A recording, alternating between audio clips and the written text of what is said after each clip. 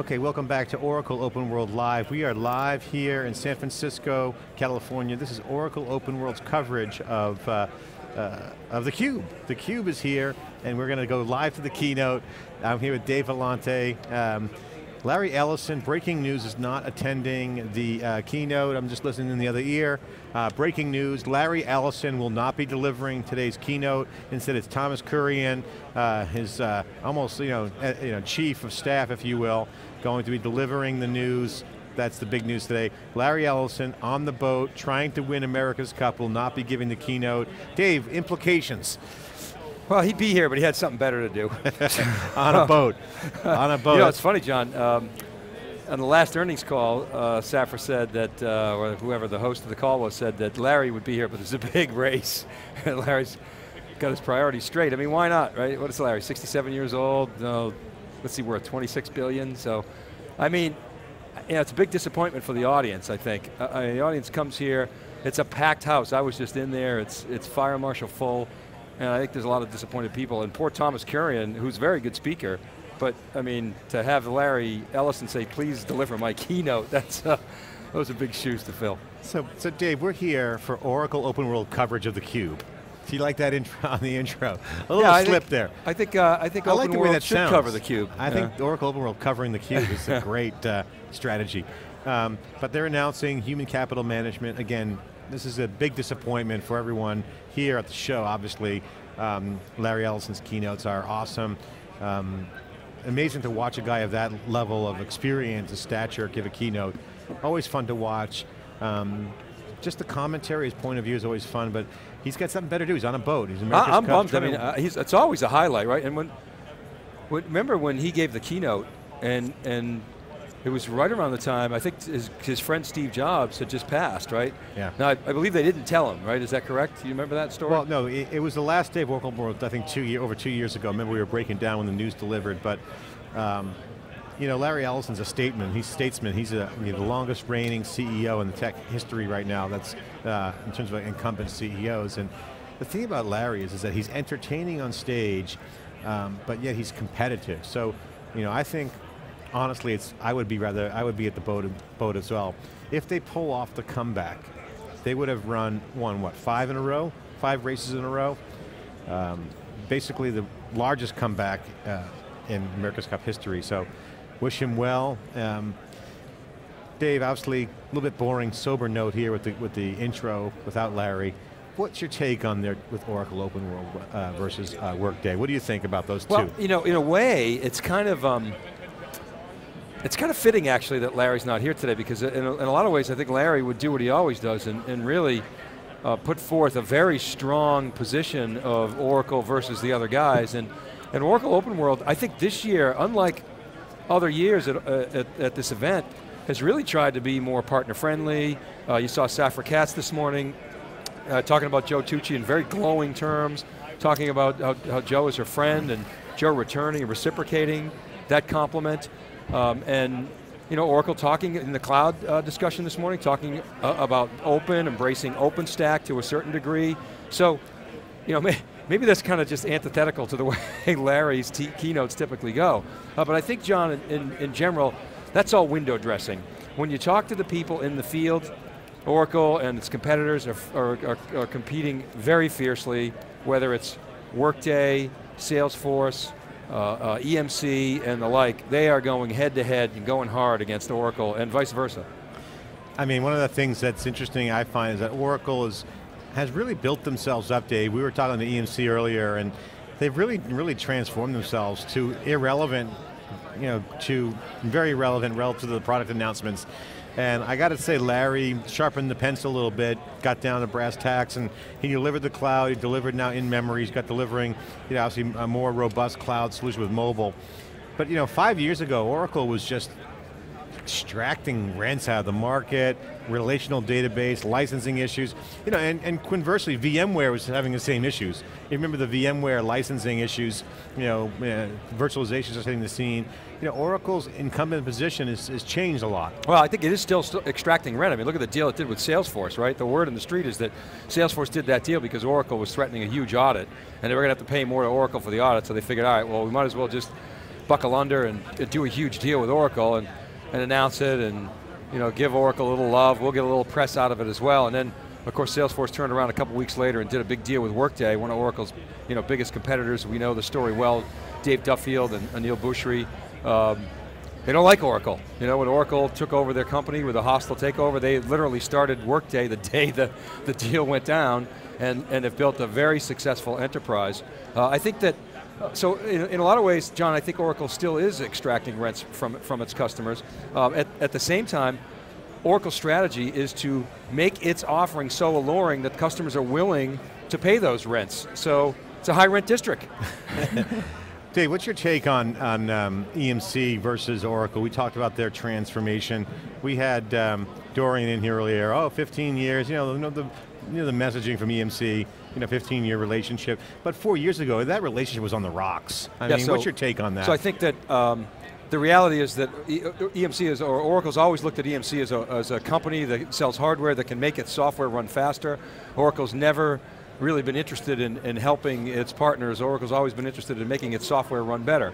EMC has 80,000 Oracle customers. That's twice the number of customers that Oracle has for its own hardware business. So EMC has a big footprint and a big presence in Oracle's customer base. The challenge for EMC is that EMC doesn't sell typically to the DBAs. EMC is selling to the infrastructure heads. Now you're seeing EMC messaging increasingly, especially in this show, geared toward the DBAs. They understand that's where the bread is buttered in this Oracle community. So I think that you're seeing very much head-to-head competition. Now here's the reality of Oracle's storage business. Oracle storage business, when you put it up head-to-head with EMC storage business, it really, except in a few places, is not competitive. EMC is much, much stronger storage company. So the way Oracle intends to compete is to vertically integrate and leverage the advantage of its engineered systems. So Oracle, like no other, can engineer throughout the stack. EMC can't. EMC can only go up to the database and then stops. I'll give you an example. Oracle only allows Oracle hybrid columnar compression to run on Oracle storage. So if you plug in EMC storage to an Oracle environment, it won't be able to turn on Oracle columnar compression. So Oracle is essentially controlling the protocols throughout the stack to its competitive advantage. Now over time, I believe, and David Floyer believes, that Oracle will have to open that up because the customers will demand it, but right now Oracle is stacking the deck so that it can catch up to some of its competitors in hardware. The other point I want to make, John, is we heard Thomas Kurian this morning talk about how Oracle has a leadership position in like 92 product categories. The fact of the matter is that Oracle is known for its database. I think while maybe the numbers add up for leadership in other areas, Oracle is not known for #1 leadership in all those categories outside of database. So the big question around the vertically integrated stack approach is, can Oracle really truly get to best of breed across that entire stack? It believes it can. It believes it can stack the deck to its advantage to buy some time, and it's going to spend a lot of money on R&D to try to get there. You're watching SiliconANGLE's theCUBE, our flagship program where we go out to the events, extract the signal from the noise. I'm John Furrier with Dave Vellante. We're here commentating on the keynote that didn't happen with Larry Ellison, but it's happening with Thomas Kurian.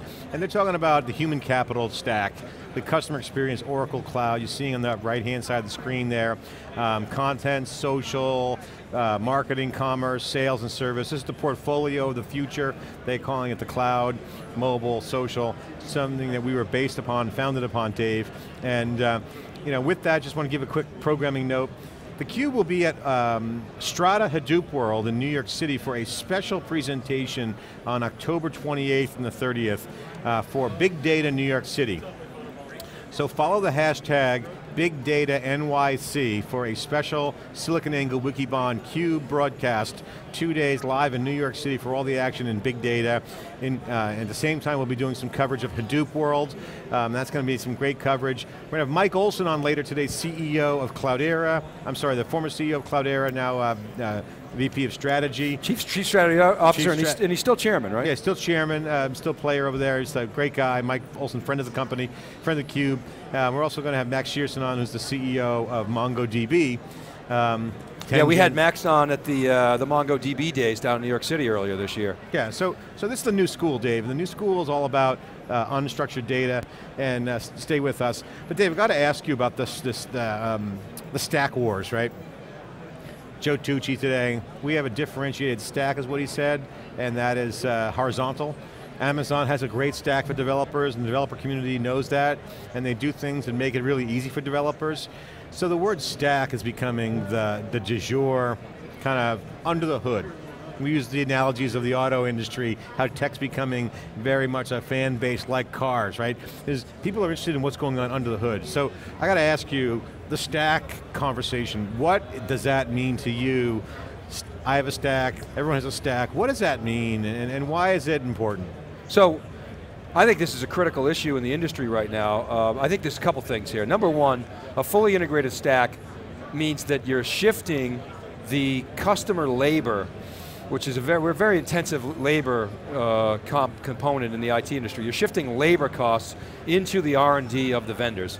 It's high time we did that. Probably 60 to 65% of the cost of managing servers and storage over the life of that infrastructure is labor.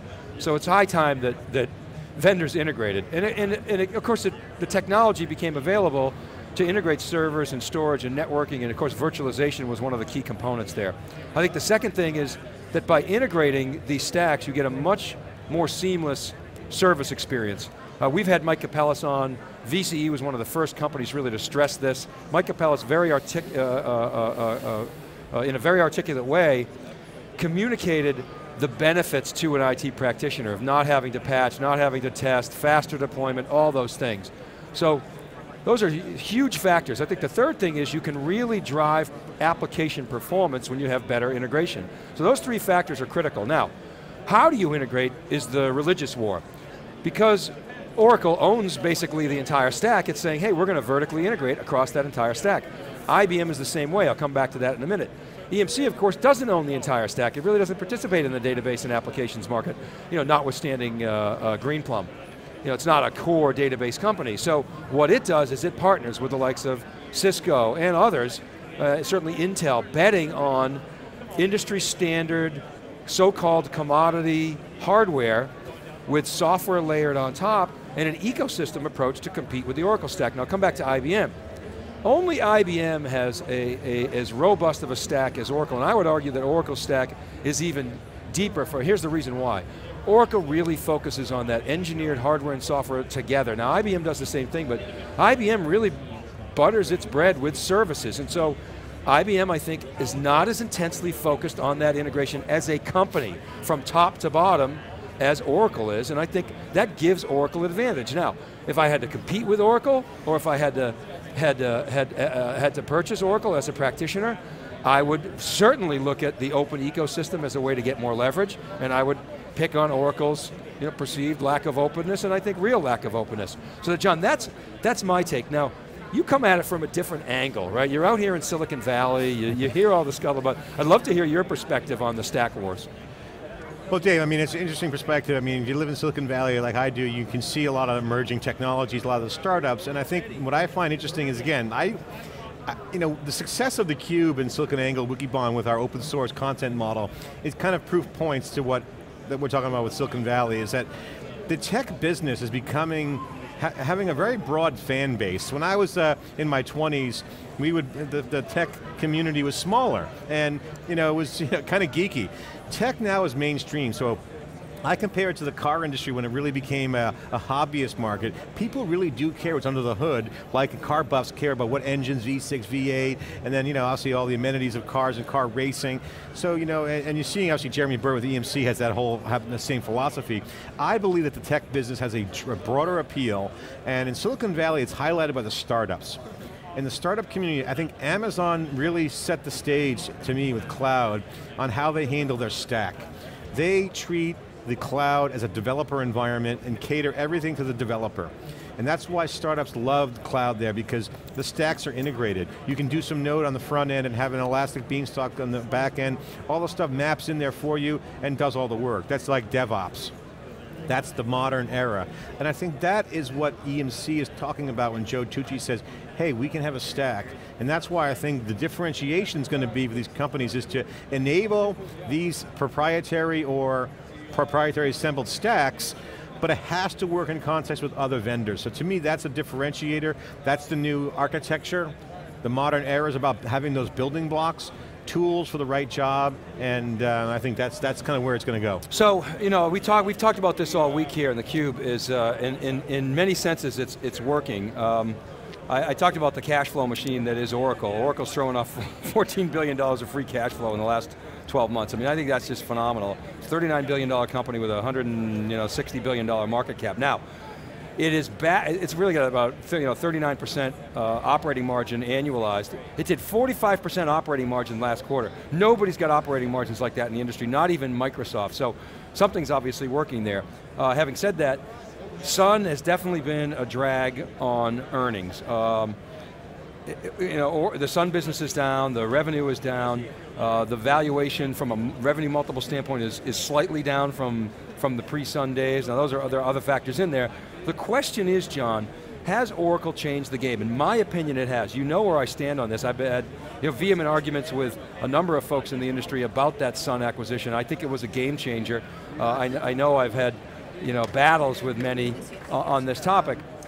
But my feeling is that Ellison saw the opportunity to simplify the infrastructure, be the Apple of the enterprise, and that's really what he's going towards. So my view, Oracle's got absolutely the right strategy. However, is it the right strategy in all cases for customers? No. Here's why I think that.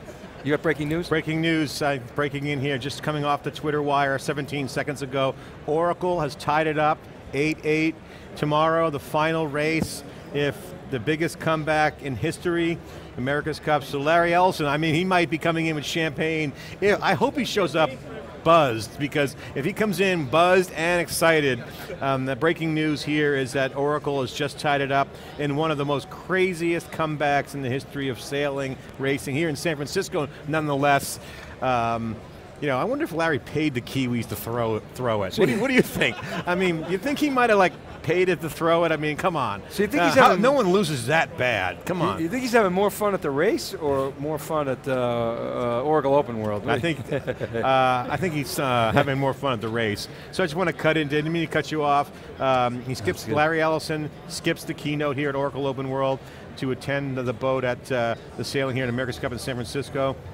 Treacherous conditions, the currents, the winds, multiple wind holds here in San Francisco over the race. Again, Oracle down, devastating. They were literally about to lose that one race when they had to call it last week. Now tied it up 8-8. Amazing story, Dave. Yeah. So now what's the story? What's the deal? Tomorrow is the final deciding race. Okay, so. It's not like we're not likely to see Larry tomorrow either, then, are we? I'm sure he's basking in the glory right now. But congratulations to Larry Ellison and the America's Cup team. That's what it's all about. If they can pull it off, it'll be a great win. So now you remember the days. You used to be an East Coast guy. You remember the days when the America's Cup was in Newport, right? And you remember what the boats used to look like back then, right, John? Ray Wang. Ray Wang's tweet. Oracle should just show the race and have Larry Ellison helicoptered in and film it live all the way in. Well, if he had Google Glass, like Sergey Brin, who jumped out of a Zeppelin for Google I/O, that would top the best keynote speech in the history of the tech conferences. If you can recall Google I/O last year, Sergey Brin jumped out of a Zeppelin and landed on top of Moscone, rappelled down the ropes and bicycled in to the keynote. Larry Ellison, he can come in off the chopper, that'd be a home run. So Thomas Kurian is giving Larry's keynote. He's actually switching his own slides, it looks like, so he's not invoking Larry's no offense, but he's a snoozer. He's he can't carry like Larry does. He's very good, he's very solid, but it's a big disappointment. Larry Ellison, always a highlight of this event. He really does a good job of summarizing the event, taking some shots at the competition, giving us, John, a lot to talk about and write about. So. Yeah. All right. Okay, so we're here live. This is day 2 for us. What do we got coming up this afternoon, John? We got, Sam Lucida was on this morning. He was part of Joe Tucci's keynote. EMC and Fujitsu, paid a lot of dough to do those keynotes. Probably upwards of $1 million. Do you think that's worth it, John? I do. I think. First of all, the whole payola thing in the conference it's now practice. Now people do that, and obviously Joe Tucci gets a morning slot. But you know what? It's $1 million commitment. It's a huge event here. It costs a lot of dough to put it on. A small price to pay for EMC, who's got the dough to do it. But I think it's worth it. I think to get in front of the customers here at Oracle, where Joe Tucci can heartfeltly say, hey, we care, thank you for your business, and also get that warm welcome, my friend. You know, it's funny, I hear that and I think of course they're friends, they're making a boatload of money together. EMC quite doing well with the relationship in the alliance front, but Joe Tucci's a statesman and he's out there, he's got a lot of class, and he's humble. He's the kind of guy you can see him, sitting there having a stogie in the North End, a slice of pizza on his lap, having a beer, just kind of being a regular guy, but he actually is smart, he's leading a big company, I call him the CEO of the decade, and then he passes the baton to the rising star at EMC, Jeremy Burton, who came in from Oracle, Oracle background, engineering background. We interviewed him on theCUBE first 4 years ago. VP of Marketing, becomes CMO, now he's EVP of Product and Operations and Solutions. Jeremy Burton made a ton of money as we disclosed, was disclosed in the marketplace last year, earned it. Rising star, Jeremy Burton. He went down to the meat and potatoes, the nuts and bolts of the demo, and I thought that was fantastic. So I want to hear what Sam has to say about that. Also, Mike Olson from Cloudera is going to be in here, and I'm very interested to hear from Mike about what's going on in Hadoop world this year, and also in the Hadoop ecosystem. Obviously, it's a battle of the two titans, Hortonworks and Cloudera. Cloudera clearly in the lead from day one, Hortonworks rising fast to a quick number 2. Nipping at the heels of Cloudera, some say, about to make a pass on Cloudera in terms of the market leadership. And I think that's something I want to ask Mike is, Mike, how do you maintain your lead? How do you compete against the Teradata's of the world? How do you compete in the data warehouse market? Do you have the right sets of solutions? And also, was Pat Gelsinger correct when he said there'll be no Red Hat for Hadoop? These are the things I want to talk about Mike Olson about, Dave, and it'll be interesting. So. And then Max Schierson's on. Max is the CEO of the company formerly known as 10gen, who changed the name to MongoDB, which I think is a great move. MongoDB is a fantastic brand. It's got great momentum in the marketplace. It's one of the leading NoSQL databases out there, if not the leading NoSQL. I know Mark Logic actually, Jeff Kelly's quantified that, but sort of the new NoSQLs, Mongo is probably has the leading adoption.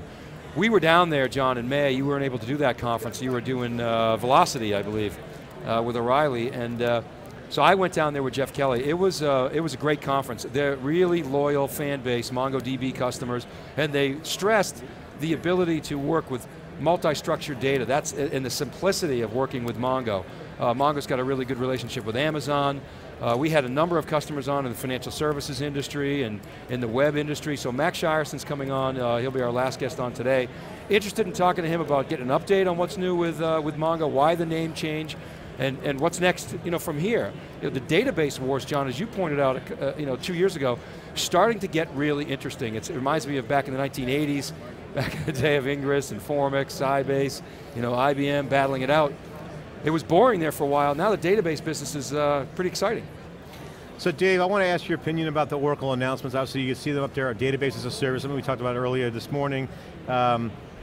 What's your take on the cloud mobile social revolution? We asked a few guests earlier this CUBE this morning and yesterday. We've asked obviously people at VMworld about it.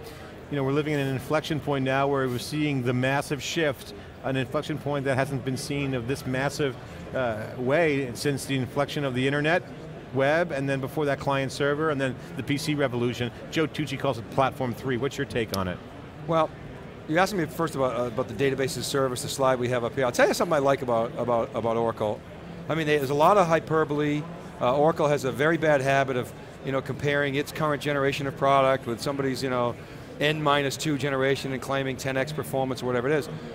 What I like about Oracle is when it makes an announcement like this database as a service, there's a lot to it. They clearly have a lot going on in the pipeline, and they're executing according to a plan, and there's meat in the bone.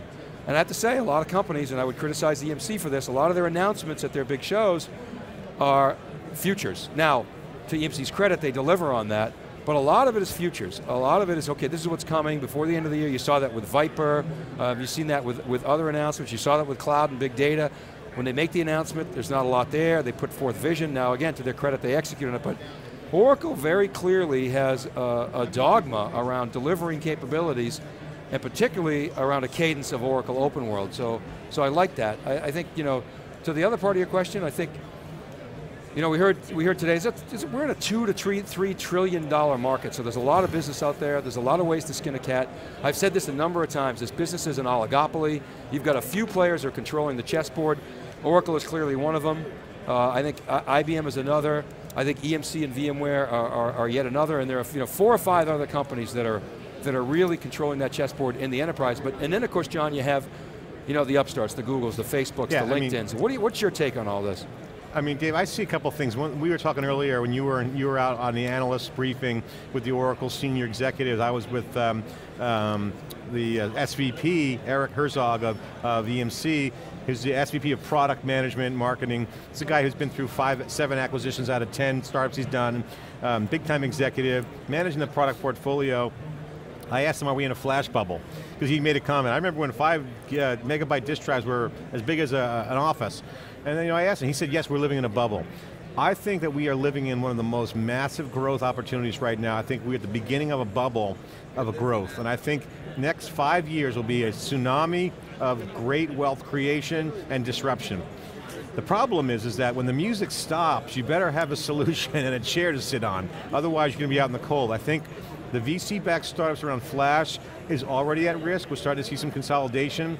You're starting to see some players break out, like Pure Storage. Pure Storage, $150 million in financing. Scott Dedson basically betting the ranch and got the money to back it up, that they're going to build a durable business. That's a great sign for Pure Storage. You're seeing Viridin get bought. You're seeing a lot of action, right? I mean, yeah, Whiptail and Cisco. Whiptail and Cisco. Violin's going to go public. IPO. You saw Pure Storage IPO coming up. Flash is already starting to make its sediment into its spots, settle into its spots. And I think the bets are already played on flash. I think there's going to be some innovation, but I think the big giants are going to come out of that crop. I don't think any more new guys are going to come in. I think there might be a Nutanix breakout, another Nutanix-like company. I think what Nutanix is doing is very interesting. So I think that's kind of key. The problem I have right now is companies like Dropbox and Box.net or Box.com or Box they call them now. They just had their conference last week, BoxWorks. I mean, I like this company, they're young, but I think they might be overplaying their hand a little bit, Dave, with their solutions, because their event last week felt like they were trying to be like EMC, right? Almost like they manufactured an event because everyone else does it. And I think that that's a problem for them. I think ultimately they got to focus on the blocking and tackling of their business. I think for a Box or a Dropbox to break into the enterprise is a very, very difficult nut to crack. Mainly because of the inertia. So I'd be curious to find out how much momentum they really have in that area. And on the consumer side, I think with Google and Microsoft, the file sharing cloud business is not something that I think is going to be around. So you're seeing a lot of freemium startups, like Dropbox, like Box, trying to be enterprise. I just don't think they could turn into an enterprise company. I just don't think it's going to happen. You remember the intranet? You remember the intranet versus the internet? And that whole thing kind of went away. Well, why did it go away? Well, it went away because the oligopoly subsumed the intranet, and they just made it intranet. And same thing with the cloud. All you heard about was cloud, cloud, cloud, and then the oligopoly. By oligopoly, I mean the leading enterprise players: IBM, HP, Oracle, EMC, et cetera, Microsoft. Essentially co-opted the cloud and brought it to the enterprise. And I think you got to give a lot of credit to this generation of executives. Joe Tucci talks about the waves and talks about how at each subsequent wave you have new leaders. I'm not so sure that past is prologue on that front. Because yes, Wang, Prime, DG, Digital, a lot of companies, Apollo, a lot of companies went out of business, East Coast mini computer companies that didn't read the tea leaves, but these days, Intel, Microsoft, Cisco, EMC, Oracle, IBM, HP, these are long-standing companies, rich history. They don't look to me, John, like they're going away. I mean, look at HP. HP is under fire, but here's HP coming back. Meg Whitman's vying for Joe Tucci for CEO of the decade. I'm not. It's early. It's early in the cycle. It's too early to call that one. If Tucci retires in 2017, no, you can't compare Meg Whitman. You can't compare Meg Whitman to Joe. No, but it's early, right? So she's got 7 years to go. But if Tucci retires in 2017, can he still get CEO of the decade? Yeah, of course, definitely. I mean, here's the thing: Meg Whitman, to pull off a Joe Tucci-like credibility, if you will, is really about sustained performance. Meg Whitman has shown right now that she can message well, she can get the ship tightened up a bit, kind of rally the troops, find the right people in the company to put in the right position. She's also lost some key executives. Obviously the demotion of, not demotion, but the new position for Donatelli. No, he got demoted. Okay. That's a fact. Donatelli ain't going to run strategic M&A. Right? Yeah, it's technically a lateral. That's not his deal. It's technically a lateral move. Well, maybe not. But it's still early. She has to put the string of pearls together. She needs to find, Meg Whitman needs to find the string of pearls for HP, meaning using Joe Tucci's analogy, as David Goulden points out, that federation. EMC has built their business over years of hard work, being a storage company. I mean, they really grew from being a storage company to a solutions company. They're in the big data space. They're building off that base. I think HP needs to do something similar, find their center point, and then rebuild. If she could do that, Dave, she will definitely get a Steve Jobs, Joe Tucci-like credibility. But I'm not sure she's going to have the rope to do that. There's a lot of pressure on her, and I think HP just got to move faster. Well, let's talk about that, John. We haven't really talked much about HP at this event. I mean, are you a bear on HP at this point? It's kind of late in the day, and I always say bad things about HP when it's late in the day. It gets me in trouble. No, I'm bullish on HP, but you can't help but have a bear mentality right now when you see just how slow they're moving, right? So, ultimately there's just a lot of bad, dark cloud over HP. There's just so much negative press around HP. There's so much negative vibe going on around HP. I honestly don't know, Dave, how much of that's real, how much is not real, and I'm digging in there pretty hard. The areas that I look at HP are bright. I mean, I'm looking at Vertica, for instance, this is bright. How they handled the autonomy thing, I thought was excellent. I thought, they overpaid, they took their medicine, and I think they've done a good job on how they handled that. They've integrated autonomy throughout HP. George Kadifa, the rising star, HP, and just the Donatelli move recently, they're just taking their medicine. So, at some point though, we want to move out of medicine into recovery, right? So, if you're sick, you get better, and you have to show some life, and I think HP needs to do that. Well, see, I have a slightly different take on this. I'd love to get your opinion. I mean, I think there's a life. I always made the point, I always look at cash flow. Who's cash flow positive? What's the balance sheet look like? And HP, 2 years ago, had a horrendous balance sheet. Still needs to do some work, pay down the debt, but it's paying down the debt. Meg is aggressively paying down the debt. The company's cash flow positive. The stock, up until recently is up. Year to date is still up. It's up quite substantially in the past 12 months. So I'm pleased about that. So the street is sort of buying into it, although how much lower could it go? And of course it's got some work to do, but do you think that HP can get back to its roots of invent? To me, that's the big question. Yeah, I think they can. I think ultimately they can. I've always been a big fan of HP having a mobile phone, and I think Dell is interesting, right? I think HP needs to look at what Michael Dell's doing right now and how he's executing, because what Michael Dell's doing is really, I think, the right playbook. Unfortunately, HP can't go private, so I'm not saying that's an option, but what Dell's doing is he's retooling. Right, he's retooling the entire company. He's retooling the entire company around the legacy walls of innovation that were set between different silos. He has to come out with a mobile phone. I don't care what anyone says. If you don't have an edge device of some kind in this modern era, you're not a computer player. That's a fact, right? You got to have the hardware. I think Jobs and what Jobs at Apple has done and what Android's doing is showing the way. Samsung became a player out of nowhere. They had a core competency in hardware and now a major player in the Android game. I think HP could have had a phone by now. I think Dell will have a phone.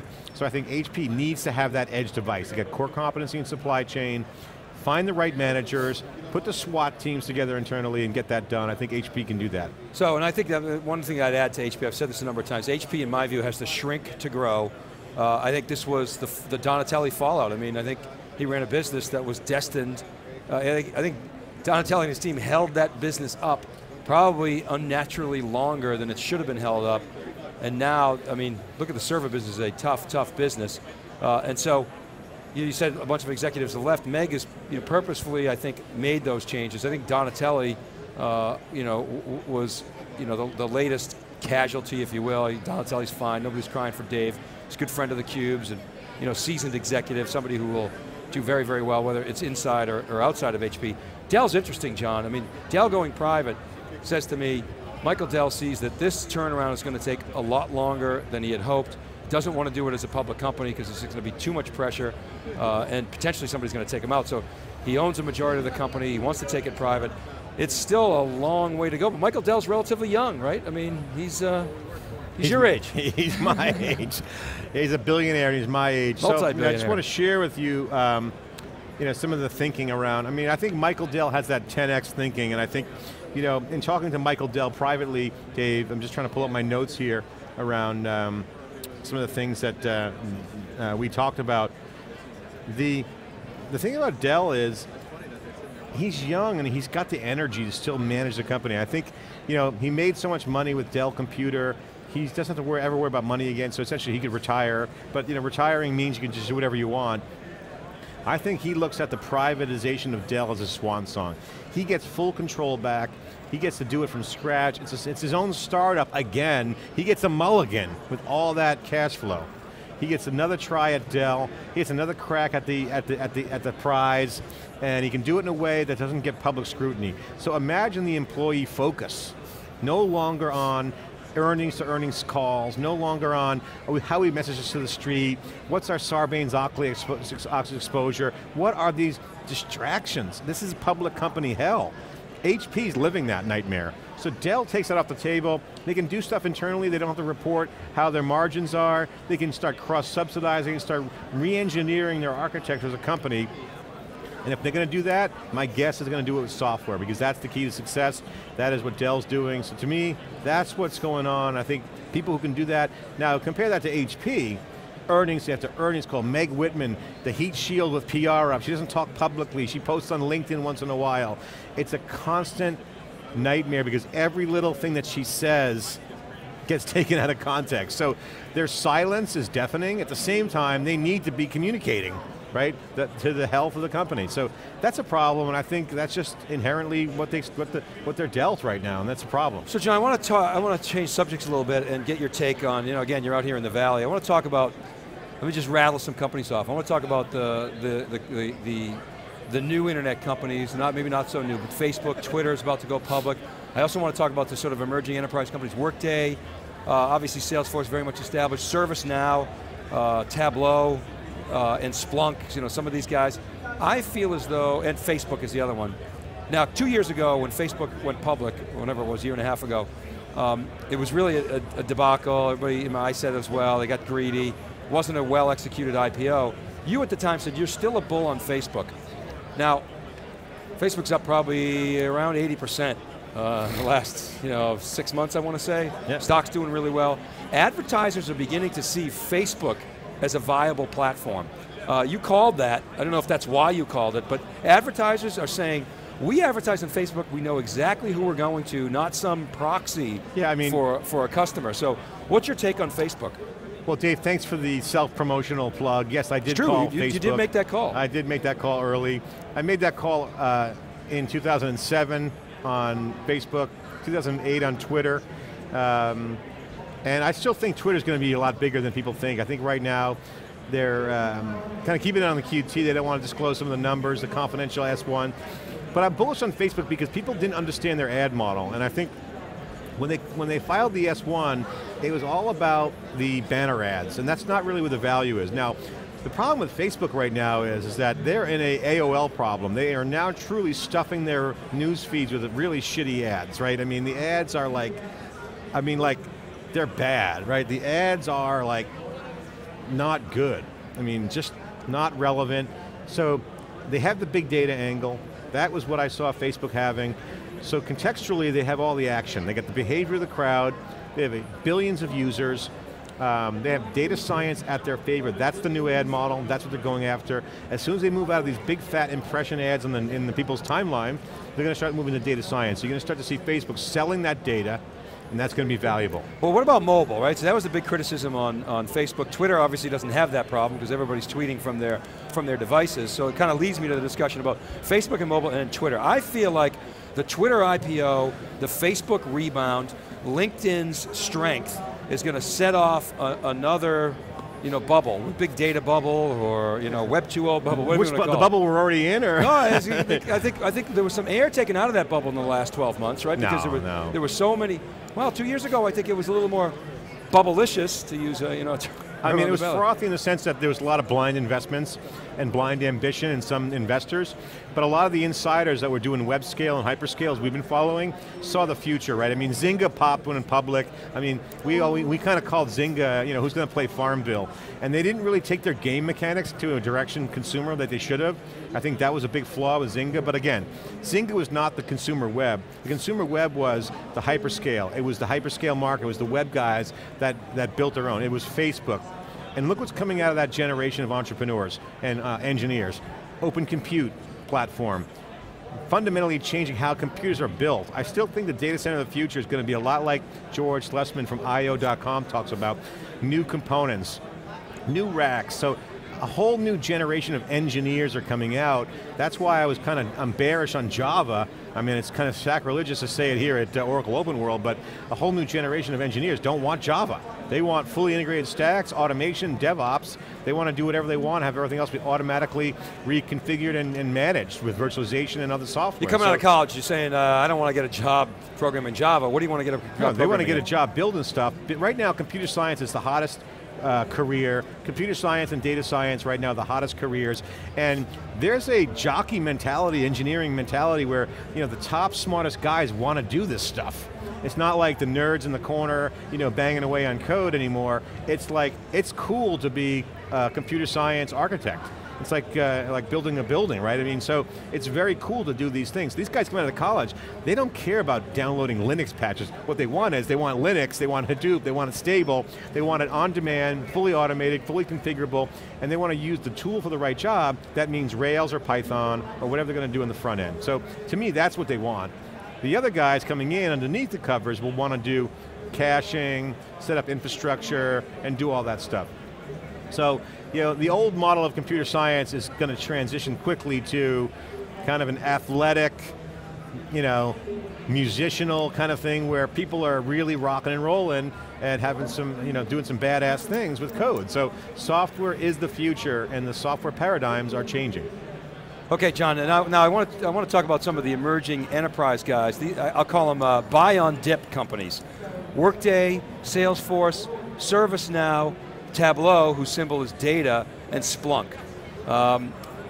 They're like the big 4 or 5 that we're kind of tracking here. I mean, these companies are driving hard. A lot of people, are concerned about they may be overvalued, but they keep going up and up and up. What about these companies? I mean, this combination of cloud, we've got visualization in there, we got big data in there. What's your sense of these emerging enterprise companies, Workday in particular, but also ServiceNow, Frank Slootman's company, Splunk, big data play, Tableau, leveraging big data, and obviously Salesforce as the established giant now in this business. What's your take about those new enterprise guys? Are they going to eat into the oligopoly? Well, Dave, I have an opinion on this, as you know, so here's my take on this. And we watch these companies closely, and we know a lot of the guys personally at these companies. There's 2 types of companies out there, and you want to look at the companies from the following lens, and this is the way I tell my friends. Look at these companies and evaluate Workday, Box, Dropbox, Splunk, even MarkLogic I would consider kind of an emerging startup. Are they hiding the ball? Are they actually publicly disclosing what they're doing? A lot of these companies are faking it till they make it. And a lot of these guys will either have some sort of manufactured niche feature product. As we say, it's a feature, not a company. That's the old adage in Silicon Valley. And a lot of those guys will try to hide the ball and rush to build out fast. They'll try to put some additional meat around the bone to make them look like an enterprise company. So that's one way to look at it. Who's hiding the ball? Who has the meat on the bone? Who doesn't? And then the second thing to look at is management. Are the management teams of these companies experienced? Have they been through the cycle before? Do they know what to do, right? So when I look at the companies, I ask myself, okay, how many cycles of innovation have this manager's been through? You get a guy like Gary Bloom, right? He's been through up and down probably 4 or 5 major cycles. You know what to do when you're in a growth cycle. Just get in the growth curve. So that's kind of how I look at it, Dave, and I think ultimately it's really, really hard to build a durable enterprise business. It takes experience, it takes guys to actually show the moves, not hide the ball, and I highlighted Workday as an example of one of those companies that's doing well, not hiding the ball, experienced management team, they know what to do. Pure Storage, another company that knows what to do. And other companies that are fumbling, trying to walk and quack like an enterprise company. I put Box in that category. Love this company, Box. However, it just scares me, they're just trying too hard to be enterprisey, Dave. I just don't see it, right? I don't see the numbers, I don't see the successes, I don't see the press releases on the number of new enterprise customers they're getting. I see a lot of window dressing. I don't see a lot of meat on the bone. So Dropbox is the same way. I love Dropbox, but it's a freemium consumer company trying to be enterprise.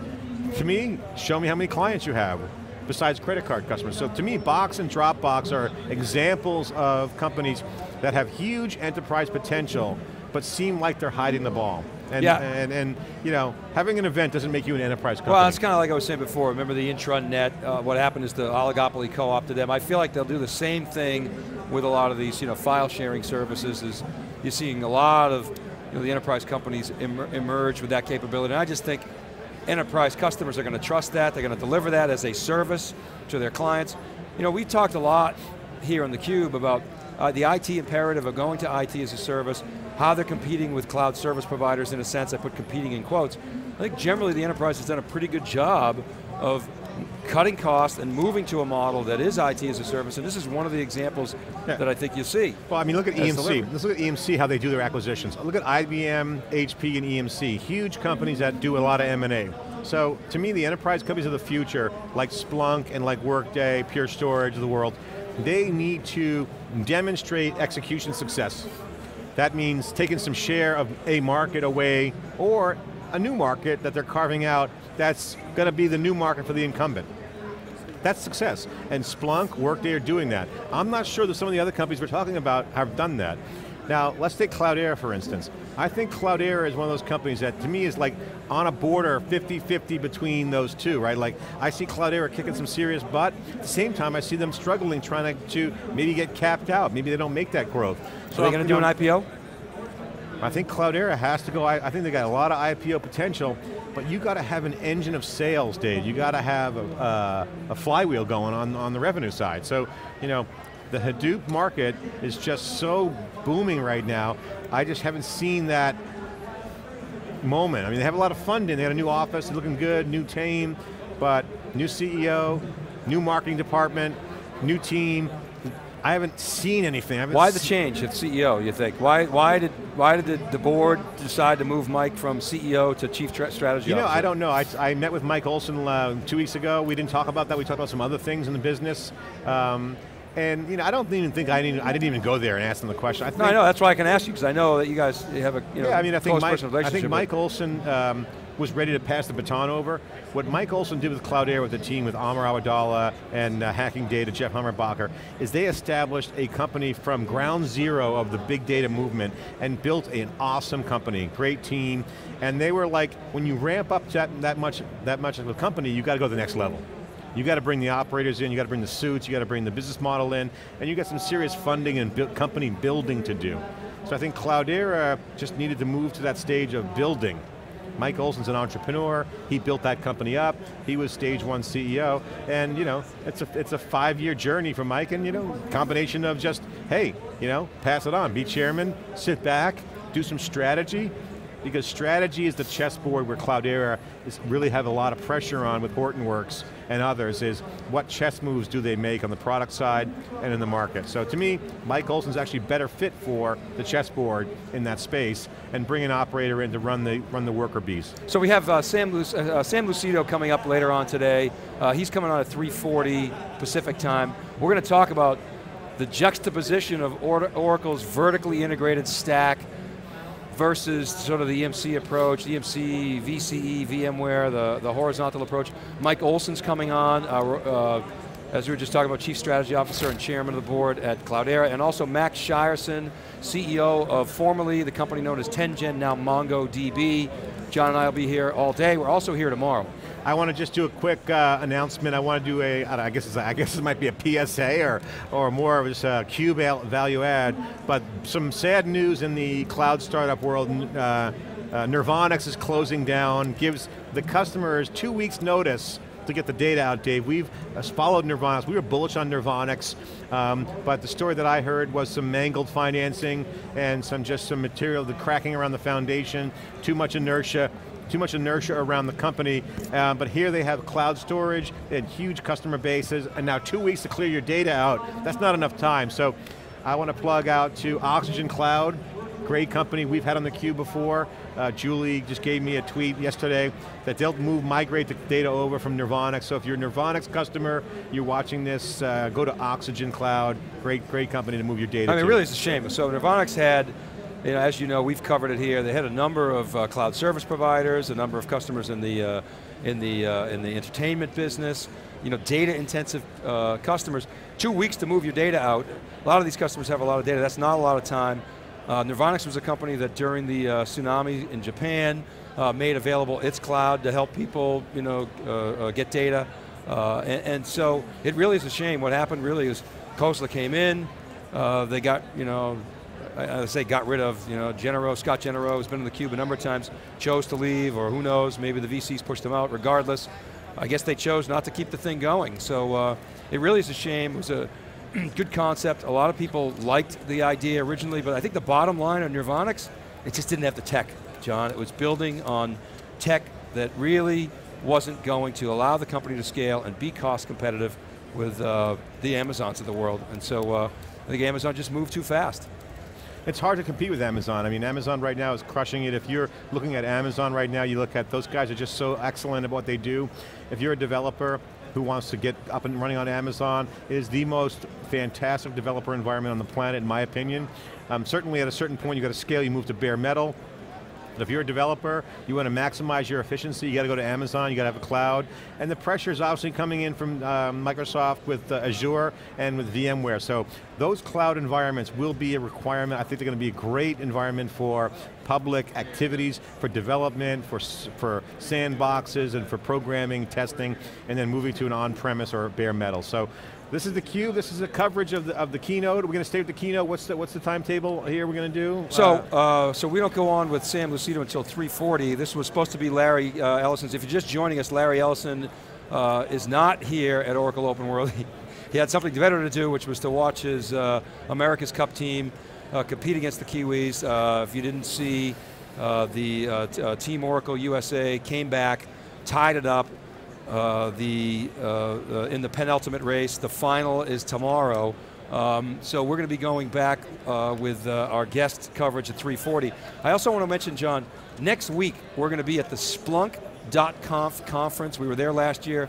Splunk.conf is a great conference. Splunk is innovating in big data. Splunk is a company that essentially takes log data and makes sense out of it. Helps a lot of IT customers. We're also going to be at Strata and Hadoop World. The Cube will be there, and then we hope to be at IBM IOD. We were there last year. We'll see if we're going to be there this year. We're going to be at Amazon reInvent. We're also going to be at HP Discover, so very excited about that. So some news coming up from the keynote. Oh, by the way, HP Discover's in Barcelona. I just wanted to give a little plug great lineup for the fall window. Also, we got on October 9th, I'll be hosting a panel with General Electric CEO. Jeffrey Immelt. You're going to be hosting a panel for Jeff Immelt. That's awesome that you were selected to do that, John. They're doing the industrial internet. It's a really big deal. A lot of top customers from United, Vice Chairman of United Airlines, big oil, Shell, Standard Oil, top industrial companies talking about big data. That's going to be Minds conference on October 9th in Chicago. I'll be going to ask them about metadata? They need big data analytics. That's fast, that's machine data. It's Joe Tucci's talking about the industrial internet. Some breaking news here from the keynote on cloud storage, since we talked about Nirvanix, is Oracle's infrastructure as a service will support OpenStack for private public cloud building. We heard that this morning from Thomas Kurian. That's right. Interesting. Yeah, so I think Oracle has to embrace VMware. It's got to support OpenStack. I think eventually Oracle's going to have to open up its APIs to things like hybrid columnar compression. It won't initially because it's going to use it as a competitive advantage, but Oracle has to balance that fine line between competing and endearing itself to its ecosystem and its customers. Well, Dave, I think OpenStack is the hottest area right now, and certainly Oracle is going to look at OpenStack as a, what does Pat Gelsinger call it? Incremental opportunity, market extension? Well, again, this is where I give the oligopoly credit. 10, 15 years ago, by the oligopoly, I mean the large established IT players like IBM, HP, you mean the cartel? EMC, the cartel, Oracle. 10 or 15 years ago, they would have poo-pooed anything that threatened their cash flow, their largesse, their install base. Today what they do is they're smarter than that. They look at the trends, they talk to their customers, they stay close to their customers, say, you know what, we're going to look at that as an opportunity. We realize if we don't, we're going to turn into the next Prime, Wang, DG, and DEC. So I give them a lot of credit for that. I think you've seen it with VMware, you're now seeing it with Oracle, not to the extent that you see it with VMware embracing OpenStack. But here's the thing, John, we've done some research in the Wikibon community and we have seen that 50% of the customers say, we are willing to risk lock-in to get function, to get integration, and to get single stack simplicity. Now, that's an interesting trend. Only 15% say they're dogmatic about open source. Now I say only 15%, that's a good toehold for initiatives like OpenStack. And as you and I have talked about over time, we think that open source ultimately matures to the point where it wins in the business. You certainly saw that with Linux, and you've seen it with other initiatives. You're seeing it now with Hadoop, and so a lot of news out there in the web, Dave. Obviously, Microsoft passed on BlackBerry. BlackBerry obviously announcing a deal to go private. Huge fall from grace. BlackBerry was called the Crackberry, back in the day. The smartphone, first real smartphone in the market, and ultimately, the iPhone just killed it. I want to give another shout out to Furrier. You actually have some really good calls. You and I were talking, I was actually prepping for a meeting that I had with a client on Microsoft. I've followed Microsoft for years, but I really didn't know the inside baseball as well as John did. And you said, the big question is, this is before the Nokia acquisition, you said the big question is, will Microsoft try to do an Android-like, Windows-like ecosystem, or will it try to integrate like Apple? You said, my bet is it's going to be more of an Apple vertical integration. 2 weeks later, Microsoft announced it's getting into the hardware business in earnest and bought Nokia. So another great call by you. Well, I appreciate it, Dave, but ultimately this is back to my comment around not having an edge device for these manufacturers. Look at Microsoft. They were a software company now with their own device. HP is a hardware company trying to be a software company. So we see the bright spots within HP, back to our HP conversation, Vertica, George Kadifa, that organization. So the tail's wagging the dog. HP becomes more of a software player, Microsoft becomes a hardware player. I mean, come on, what world are we living in? Well, I've said this a number of times. HP absolutely has to increase its software content. HP brags about it being the 6th largest software company in the world. It's a ridiculous data point. I've said this to George Kadifa, I think they should stop saying that and just focus on increasing the proportion of HP's revenue that comes from software, whether it's through acquisition, which Meg will start to make. I think Meg's going to start making acquisitions once she pays down the debt. I think all those acquisitions need to be in software companies, new emerging software companies, the autonomy acquisition, we can go on and on and on about that. They've got to leverage that autonomy acquisition and get some value out of that. But HP absolutely should be within the top 3 or 4 software companies in the world. So check out CrowdSpots coming up. Keep an eye out for CrowdSpots and crowdchat.net, our new product where we go out and bring group chats on Twitter, LinkedIn, Facebook, whatever social networks in the crowd. And Dave, keep an eye out for my new Twitter handle where we'll be rolling this out, not just mine, I'm using it now, the Crowd Captain.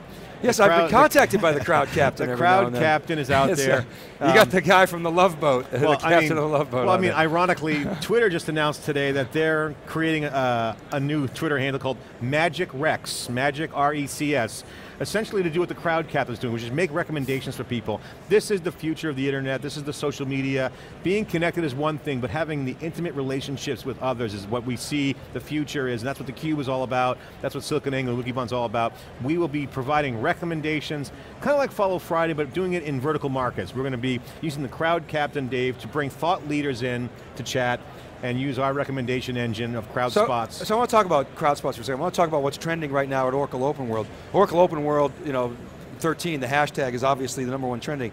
EMC was #2 all morning during the Joe Tucci keynotes. It's still trending, it's probably around 5 or 6. Oracle's trending, the cloud. America's Cup is #4. Keynote, responsive design.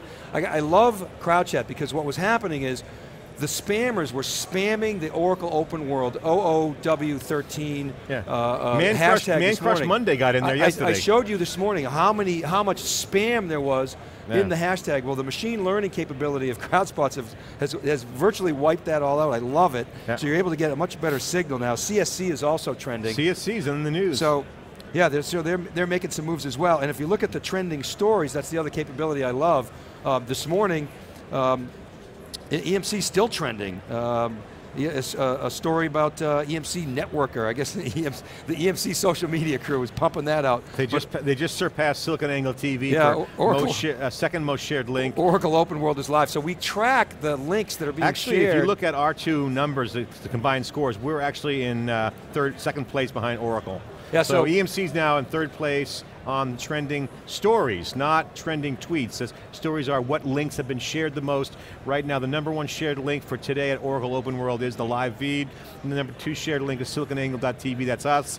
And the third most shared link is the EMC Networker 8.1 video for Oracle. That's amazing. Targeted to DBAs. One of the things you've seen, and we're going to talk to Sam Lucido about this, EMC focused on the keynote this morning, which I thought the keynote this year was way better than last year. Last year was sort of all over the place. It really wasn't clear on the messaging. This year, the messaging was crisp and right on the DBA. If you're going to be at Oracle OpenWorld and you're going to spend $1 million, you better talk to the DBAs because those guys got the juice. EMC did that this year. I thought it was really well done by Tucci setting up. Jeremy Burton and Sam Lucido actually gave the demo, so that was good. We're going to talk to Sam about that and what EMC brings to the DBA. This is a big move in the install base. EMC has 80,000 customers. It doesn't typically sell to the DBA, it sells to the infrastructure heads, but the DBA and the application heads are where all the action is, John, inside of Oracle. You know what's interesting on the trending dashboard here, that's a black swan in my opinion, or an outlier in this data is the responsive design. So you're seeing a lot of developers here. So if you look at the data, if you want to get some insight out of what's going on in the vertical, is responsive design is a trending topic. So what you're seeing being discussed is the agile developer kind of DevOps. That's, to me, is a trend indicator, Dave, that this whole world is colliding with the DevOps culture. We were just talking about how Yahoo, Google, Facebook, Twitter, all these web scale companies are creating the DevOps movement. It's kind of, you can see early on, we'll make a call right now at 2013 that Oracle OpenWorld for the next 2-3 years will be very heavily DevOps focused. And that makes a lot of sense if you look at what's trending, right? Yeah, it's talking about don't miss your audience, how to prioritize in the development process. I mean, these are critical factors for developers. Yeah. And the whole developer thing, the DevOps piece, agile moving into DevOps and beyond DevOps has really changed the way in which applications are getting created and deployed, almost in a disposable sense, John. It's amazing. Oracle Cloud, again, this is cloud meets big data, cloud meets storage. Again, Dave, back to our 2010 storage is sexy theme. We talked to Joe Tucci about storage is still the center of the value proposition, still, today. Well, even Ellison says, he got that little clip, it's not the PC age, it's not the smartphone age, it's the information age, they call it. EMC strategy has always been around the data. Made that bet, Dick Egan made that bet 30 years ago. Everybody else said, all right, we're going to invest in servers. And look at the server business today, it's just a bloodbath. So, it's all about the data, John. All about the information. Any other observations on the crowd spotting from your standpoint? Well, it's just, we talk about real time, people trying to make Hadoop real time. CrowdSpots, it is real time. It's a fantastic capability. CrowdChat, crowdchat.net, I love it. I think it's, maybe we should describe what it is. It's essentially, you remember the old AOL chat rooms, like an IRC channel? It's like that, except the difference is it's open, it's public. So everything that gets published there gets also published we'll be releasing some new code next week. To the web, but to the internet, to the Twitter rather. Yeah, but the crowd spots are essentially people in the crowd and their activities. And we have a technology that can monitor that, and it's proprietary to what we do. But right now for the Oracle OpenWorld hashtag, which is essentially Oracle OpenWorld 13, Oracle OpenWorld, general, a few keywords, social keywords, there's 9,449 unique people identified on Twitter, 36,000 total tweets, 8 tweets a minute, that's down from 27 tweets a minute, which was the keynote flow. So that's, you know. Yeah, I believe it when Oracle says there's 60,000 people here. And it's actually, it sometimes doesn't feel like that inside of Moscone, but when you walk around the streets of San Francisco, you definitely feel like there's 60,000 people there. The reason I bring that up, we're talking about 90,450 people that we've identified, unique people tweeting at this event. What'd you say, 37,000 tweets? Those are good numbers for you know, we're a day and a half into the event, John. It's pretty amazing. Okay, so let's take a break. We're going to come back. Any final words on this segment on the keynote? Obviously, yeah, so obviously you're hearing a lot about cloud. You're hearing a lot about, you know, Oracle's integrated cloud. I think they're delivering a lot of the capabilities. In the war of checkboxes, Oracle salespeople can check virtually every box there is. So Oracle we've seen go from, you know, 5 years ago, 4 years ago, Larry Ellison denigrating cloud. They're all in on cloud. They understand that their customers need it, and they've got an offering there. And like I said, it's a high rent district, but a lot of customers, CEOs, CIOs are willing to pay those rents. Okay, this is SiliconANGLE's coverage. Breaking news, Larry Ellison did not make the keynote. 5,000 people leave in droves. America's Cup is tied at 8-8, final sailing race tomorrow for all the marbles for the Cup. Will America retain the Cup? Congratulations to Larry Ellison on that win. Disappointing and sober moment for the folks here at Oracle OpenWorld, but hey, better news tomorrow. If Oracle wins, then they will be in the big party race. We got people photobombing us here inside the cube. Gotta love that. I'm John Furrier with Dave Vellante. It's like that scene Stay with us. Like that scene in Rocky, John, right? Hey, the meat guys in the picture. Okay, we'll be right back. Come back for more coverage. Great activity here. John and Dave will be continuing the commentary throughout the day. Be right back after this short break.